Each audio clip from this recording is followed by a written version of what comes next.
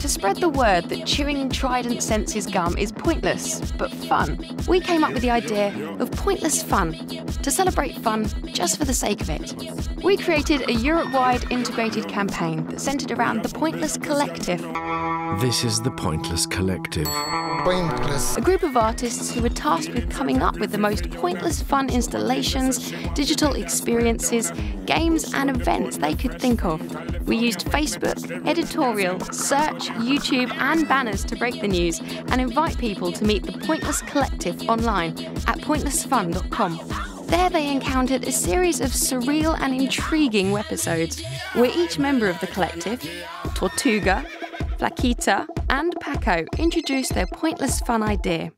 Our next strategy was in my dream.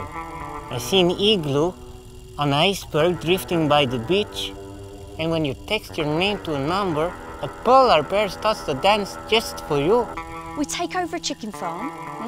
We let people adopt chickens and follow them online. And when their chicken lays an egg, we send them a virtual egg. What Paco's trying to tell you is that the floodlight will create the largest shadow puppet ever seen. Consider your idea approved. Move it in the name of Pointless Fun! This summer, we made the collective's Pointless Fun ideas happen for real. At beaches across the Mediterranean, they saw Tortuga's Pointless Fun idea, a polar bear who danced around an igloo whenever he received a text from the shore.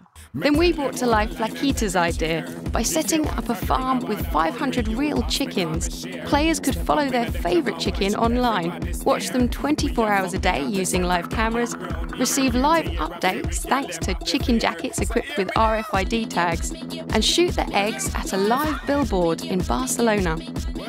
Meanwhile, in one of the biggest games of the Spanish Football League, Barcelona versus Valencia, we brought to life Paco's idea, the world's largest shadow puppet show. The events were trailed online and with fly posters.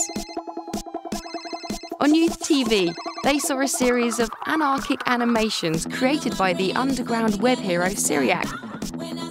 To create even more buzz on Facebook, we created a series of 20 pointless Facebook challenges where participants could challenge their friends to vote on who they think would win.